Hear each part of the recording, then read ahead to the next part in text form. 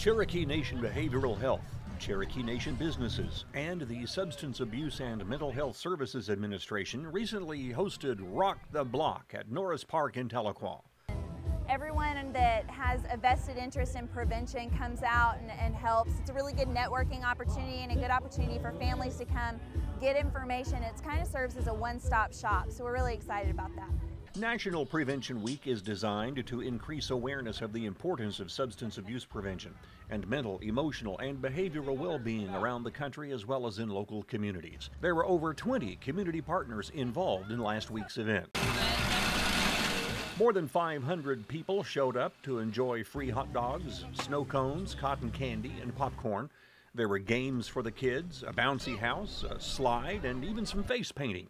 Mixed martial arts competitor Jamie Ambush Jones gave some statistics for teens about abuse and offered some positive reinforcement. One big thing I try to do and be an advocate for is prevention in its entirety. If we can prevent the majority of these things from happening and educate our youth, then that will have a drastic change on how they are affected by it. Coleman Cox from Behavioral Health talked to parents about hidden dangers in over-the-counter medications. It's not just cough syrup, it's dextromethorphan. Dextromethorphan, consumed in large quantities, is like a hallucinogen. It's called robo-tripping.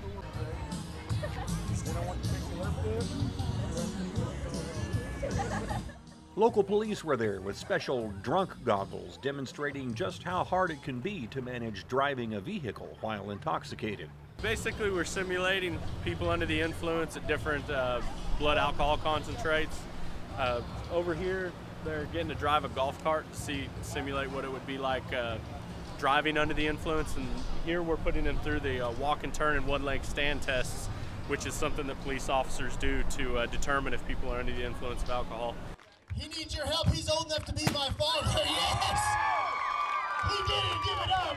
I Believe guy Brian Jackson showed off his talents and spoke about his younger days and the value of second chances. One thing I wanted to share with you was that one time I was in the largest drug bust of my hometown of Seminole, Oklahoma.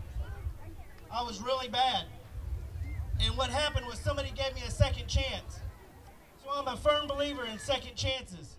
And what you do with that second chance is completely up to you. For more information on preventing substance abuse in your community, email Cherokee Nation Behavioral Prevention Services at behavioralhealth@cherokee.org or call them at 1-800-256-0671.